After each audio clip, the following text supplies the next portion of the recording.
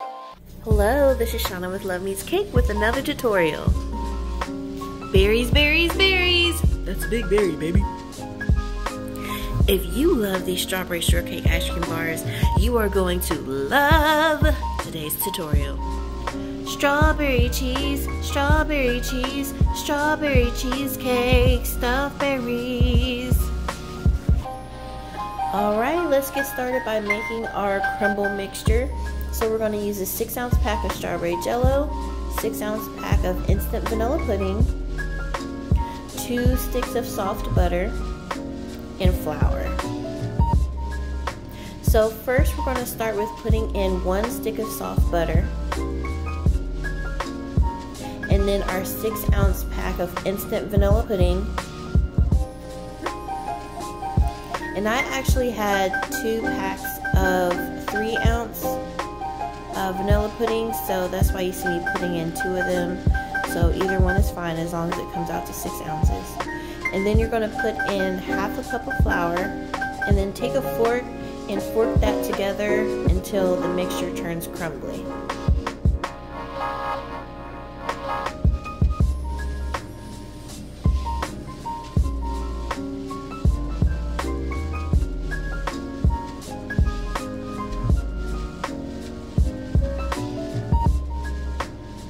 And then once you get it to that consistency to where it's crumbly, you can pour that into a pan.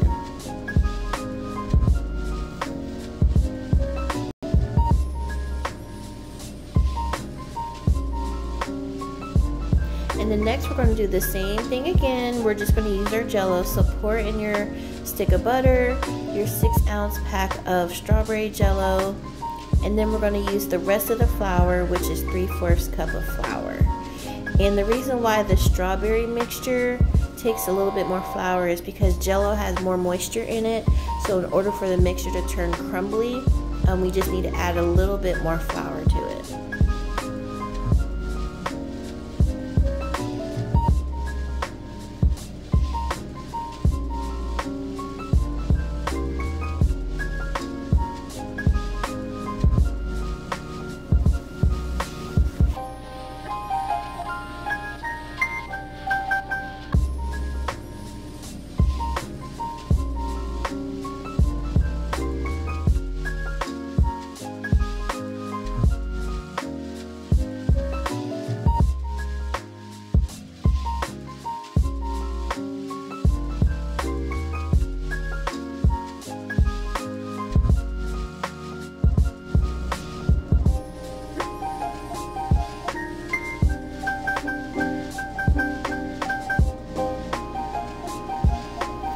When this is fresh out the oven, don't worry about mixing in the strawberry and the vanilla part just yet.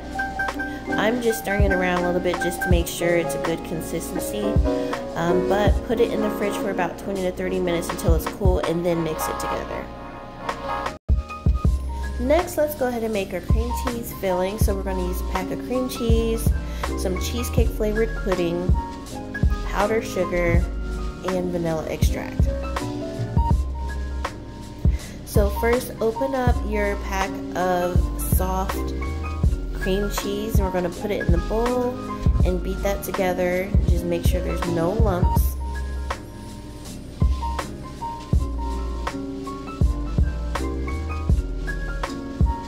Once that is mixed together, pour in 1 cup of powdered sugar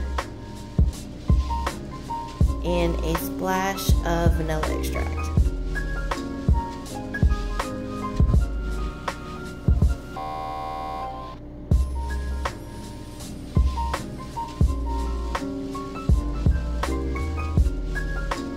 Next, in order to thicken the cream cheese mixture, I'm going to pour in about 1/4 of the pack of the cheesecake flavored pudding.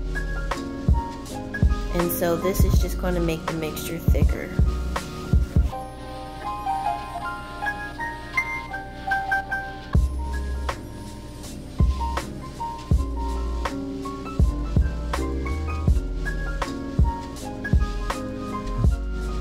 Alright, so go ahead and wash your berries off, and then melt your white chocolate. And now that our crumble mixture is out the refrigerator, we're going to crumble this together and break up those big pieces.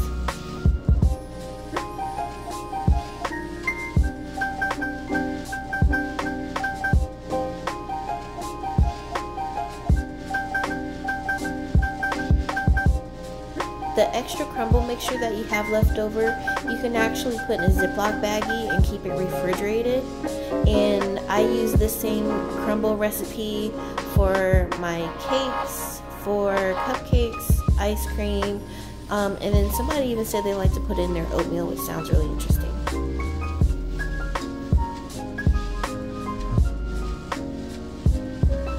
Alright, now that the chocolate is melted, you can dry off your berries. And then stick a toothpick down the center of the berry and then grab the berry leaves so that the leaves don't get covered in chocolate.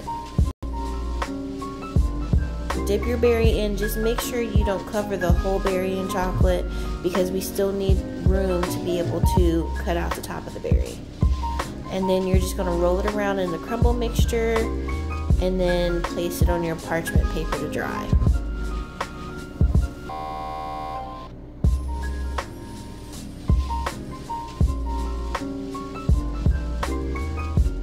And if you didn't want to stuff them with cheesecake, you can just leave them like this and eat it like that too. Super good.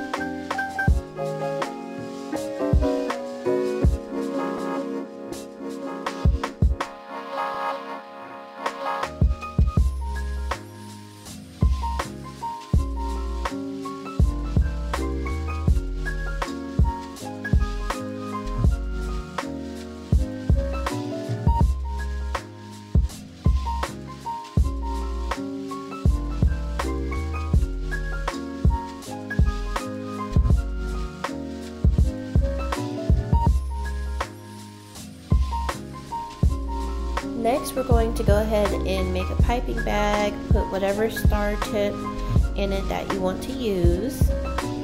Or if you don't want to use any tip at all, that's fine. I've done that before. And then scoop the cream cheese into the bag. Get a small paring knife, and then now we're just going to carefully cut out the inside of the strawberry.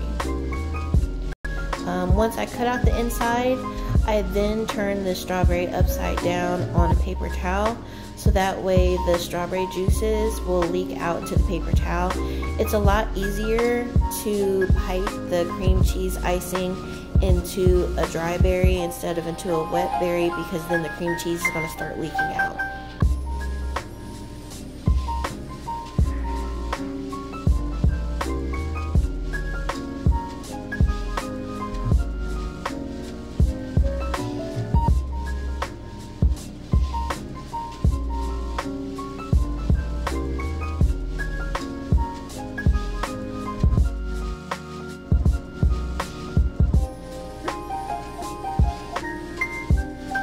Next, I like to use cupcake liners in order to put the berry in once I put the cream cheese in it. And that actually helps keep the cream cheese in place so it's not sliding out the berry.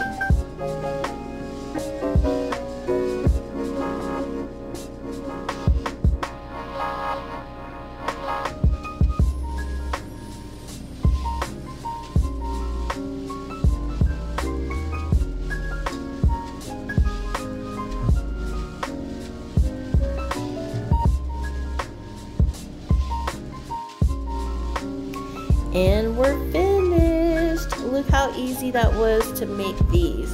Hopefully you guys will give it a try and leave a comment on how they turned out.